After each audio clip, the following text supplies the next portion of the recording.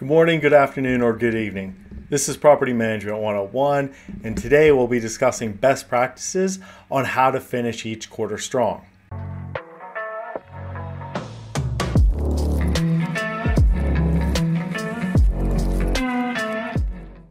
If you've not already done so, please watch my disclosure video as well as my why I do this video. And if you found this video helpful and learned something new, please don't forget to like, subscribe, and turn on those notifications.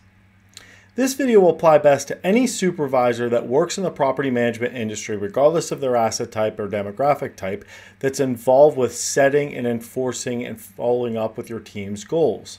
There are a few other videos that you may find helpful that have some related topics to this video as well, and there's some crossover to them. And that's my budget preparation video and my finalized budget video. I will post both links in the video description. Number one best practice to ensure you finish each quarter strong: late move-ins. What I'm referring to as far as late move-ins is in that quarter, what can you do to add to some additional late move-ins within that quarter? The reason why this is important because many of your goals might be geared around occupancy where you finish the quarter. By allowing and finding some opportunities to ensure you have a few additional move-ins before the end of the quarter may be very important and very impactful to your goals for that particular quarter. Sometimes there's late move-outs at the end of that quarter that make it very hard to build on your occupancy because of how late they're scheduled to move out. Let me give you an example of what I'm referring to, and let me give you an example of how to help this dynamic. So let's say you're in a situation where someone's scheduled to move out in the last month of the quarter on the 20th of the month.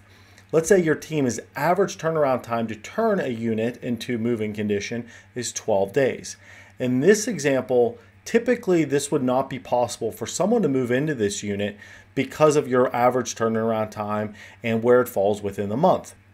But maybe you have a situation to lower that turnaround time from 12 days to 6 days, and you may be able to find a resident that wants to move in and then 3 or 4 days after it's made ready. And as long as that happens, you're going to have a move-in that just secures a higher occupancy before the end of the quarter, which may help you reach your goals. And I would recommend looking at that full month to see any move-ins you have and what do you do to turn those units faster, whether it be hiring vendors, whether it be pre-walking the units before someone moves out, whether it be any other idea that you may have, maybe allocating more staff to turn units. So there's definitely a different couple ways to handling the situation. You just need to find what works best with your staff. But this is an example that works very well if you focus on, hey, how can we turn these units quicker, get them pre-leased quicker, get them to move in quicker, especially right before the end of the month. Number two best practice to ensure you finish the quarter strong: you really want to focus on having a good amount of move-ins in the second month of that quarter. If you have traditional quarters to your portfolio or to your asset, you really want to focus on having the most amount of move-ins you can during the second month of that quarter. And this would be February, May, August, and November.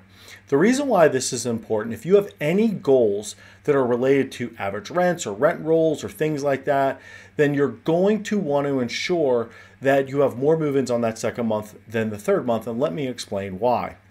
So typically, that resident, if they're moving in mid-month, they're going to pay a prorated amount for that month, and then the following month, they'll have their scheduled full payment that'll be due, as that will be their first full month they're occupying their unit.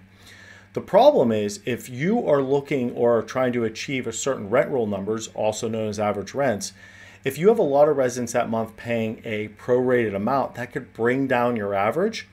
And if you have a lot of those residents moving in the third month of the quarter and not the second month of the quarter, this could bring down your overall rent averages right before the end of the quarter. So you really want to make sure if you have any goals that are wrapped around average rents or rent roll that are going to be for what is collected, not necessarily what is scheduled. Some companies collect this metric differently, so that's something you want to be aware of as well. But I've seen companies actually collect it off both, what is the actual and what is scheduled. So just different things to think about. But if this is the case where your company looks at it different ways or look at what's collected, you really want to make sure you have the most amount of move-ins in that second month of the quarter. And the last practice to keep in mind to finish the quarter strong is having checkpoints.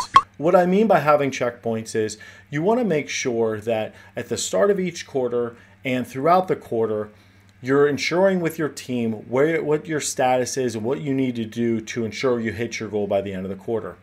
As much effort as you may be able to make late in the quarter to try to catch up, it sometimes may be impossible just depending on where you sit against your goal. So it's really important that you're proactive, your team knows about your goal, you explain the goal, you have checkpoints, or you add it to any meetings that are already scheduled as part of the agenda, or maybe hold a individual meeting just based off, hey guys, here's where we're at, here's where we need to improve to ensure we're hitting our goal by the end of the quarter.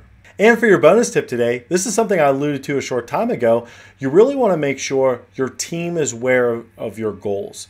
And this is really important because everyone on your staff probably has something to do with almost every single goal. So ensuring they know what those goals are, you're following up the status of these throughout the quarter, not just at the end of the quarter, will be very important on their impact and ability to help the overall team and asset get to that goal that is set for the end of the quarter.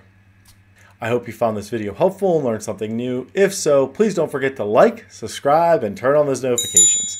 And if you have any questions about this video or any of my videos, feel free to comment and I'll be happy to address them for you. Happy leasing.